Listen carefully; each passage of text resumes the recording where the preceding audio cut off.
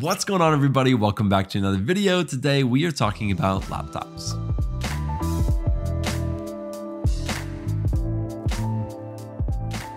Now, there are a lot of things that make a good laptop, but I'm going to be trying to focus on the most relevant, the most important things that you should be looking out for when you are searching for a new laptop. The first thing that we're going to be talking about are the actual specs of the laptop. Then we'll go on to my computer and we'll take a look at a few laptops that meet all of those specifications. And then at the very end, we will look at a laptop that I just bought, again, that meets all those specifications, and I'll kind of explain why I bought this laptop. Now, before we jump into the specifications, I want to say that everything we're about to talk about also pertains to PCs. PCs are stationary, where laptops you can take just about anywhere. And so I feel like most people, especially myself, I prefer laptops instead of PCs. But everything we're about to talk about can apply. So if you want to build a PC or buy a PC, the specifications will be just about the same. So let's talk about the specifications that I think are the most important when you're buying a new laptop. The first one is storage. The laptop that I had for the past 2 years, the one that I share with my wife, and the one that you probably have seen on screen, that one had 512 gigabytes of storage, and it just was not enough for me. I had a lot of software in there, from my data analytics stuff like Tableau and Python and SQL Server to my video editing stuff. And I also had a lot of files on there. And even though I exported all of my files onto external hard drives, I just couldn't keep up. The 512 gigabytes of storage for me personally was not enough storage. And so I want you to really think about how much storage you're going to need in this next laptop. Are you going to be using a lot of software? Are you going to need a lot of file storage space? Are you going to use external hard drives? These things are things to think about. Now, there are different kinds of storage. There is SSD and there's HDD. HDD is kind of the old version, the legacy system with a rotating disk in it. Compared to the SSD, it is extremely slow. It's about 1/10 of the read-write speed.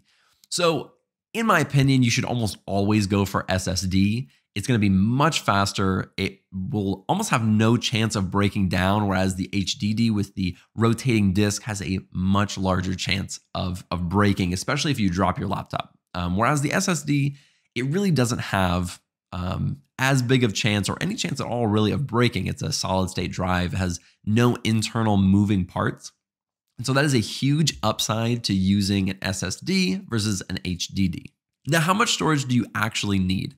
I think at a bare minimum, you need 256 gigabytes of storage. I think for most people, that's going to be enough, although it causes me a lot of anxiety thinking about that little of storage. But if you're not going to be downloading a ton of software and you're not going to use a ton of files, or you're going to have lots of external hard drives, that should be enough. I personally recommend getting at least 512. 256 will work. It is more expensive to have more storage. And that's why if you can't afford a very expensive laptop, you may have to cut on the storage. I personally recommend 512 gigabytes.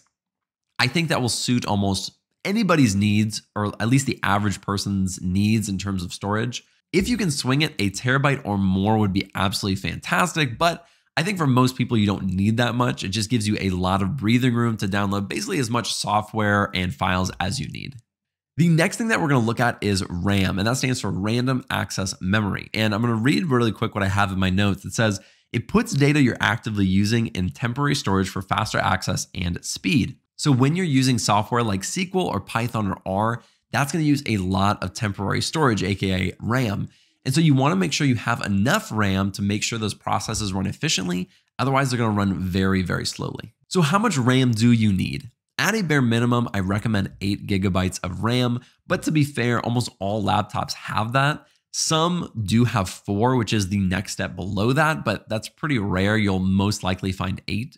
For the type of work that we do, I definitely would recommend 16. You don't have to go much above that. There's 32 and 64, but honestly, unless you're doing intense machine learning, you really don't need above 16 gigabytes of RAM. The next thing to look at is the processor. Now, the processor is basically the brains of the computer. It's what's doing all the back-end calculations and doing really all the work.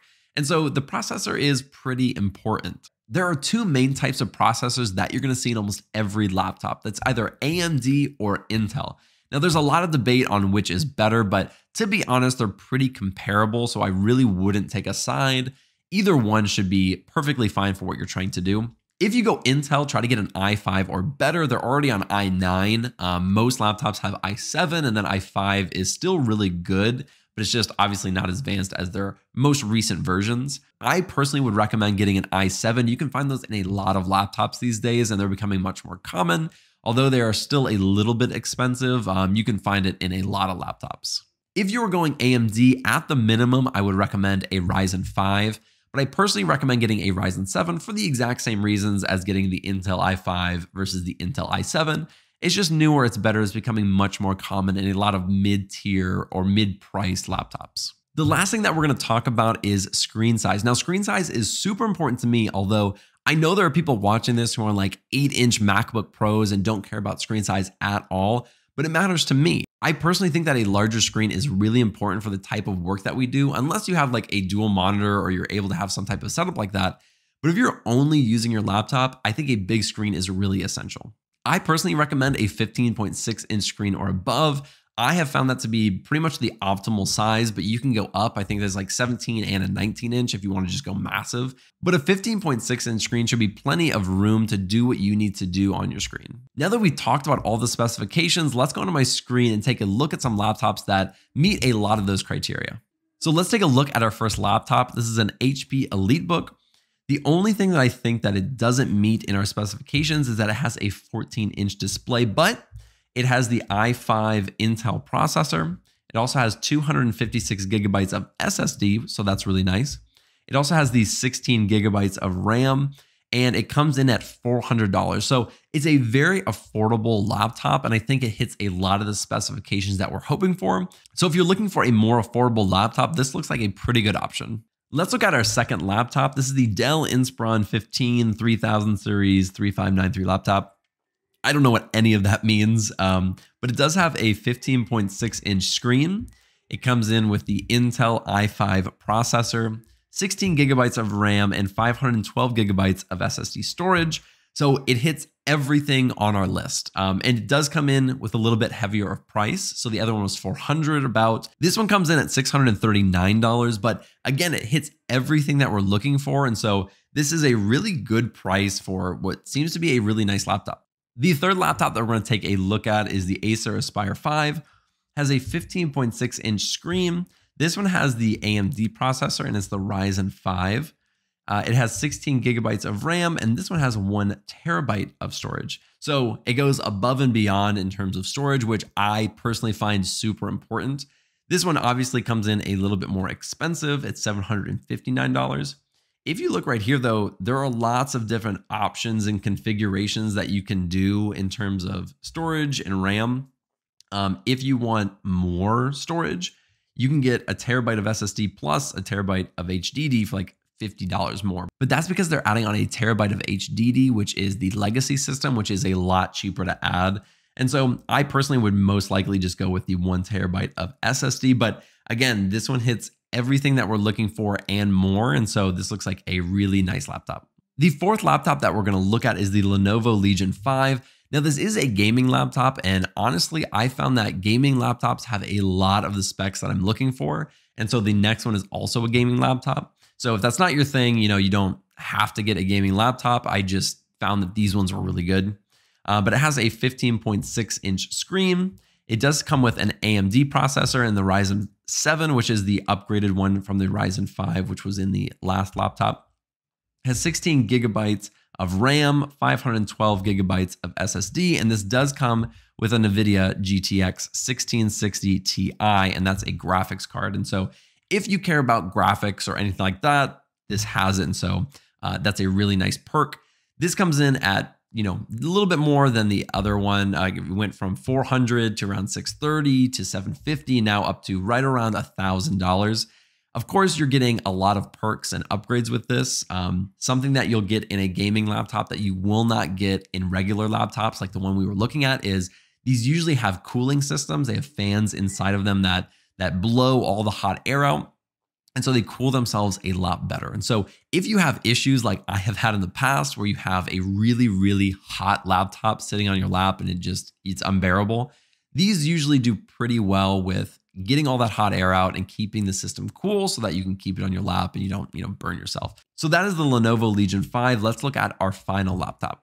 The fifth and final laptop is the HP Omen. This comes in with a 15.6-inch screen. It does have the AMD processor, and that is the Ryzen 7. Has the 16 gigabytes of RAM, 1 terabyte of SSD, and also comes in with the exact same graphics card as the Lenovo Legion 5.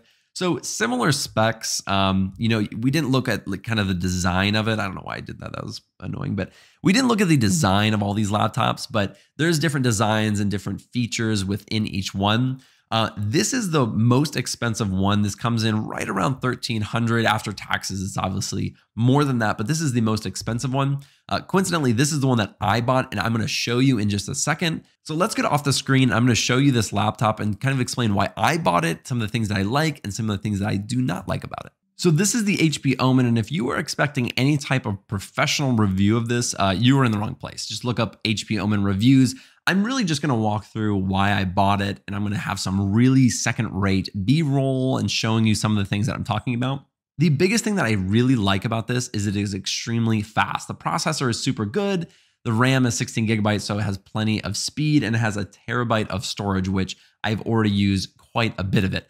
Those are the things internally that I like a lot. Now, something that I did not talk about at all in terms of what you should be looking for in a laptop, something that I find extremely important, and you would only know if you made it to this point in the video, is that I really like a lot of ports. Now, there are a lot of ports on here. There are like 7 or 8 ports on this laptop, and 3 of them are USB, which I use a lot. And on my last laptop, I only had 1. And so I had to use this like adapter that split into multiple USB ports. And I'm really glad I don't have to use that anymore. This has really made it easy for me to just plug everything in. I don't have to use adapters or any extra cables or anything like that. Something that I really, really like. Another thing that I like that I kind of touched on earlier is that this is a gaming laptop, so it has fans underneath it. So when it starts getting hot, it starts cooling itself off by turning on these fans. Now, there is a downside to this as well because they get extremely loud. Now listen to this real quick and see how loud this actually gets.